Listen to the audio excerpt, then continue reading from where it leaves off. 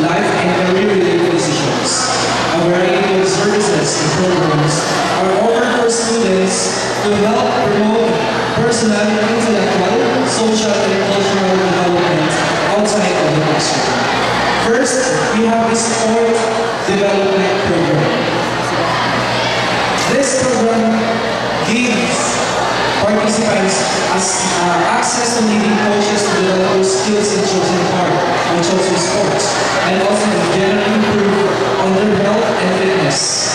Actually, this is the sports development program.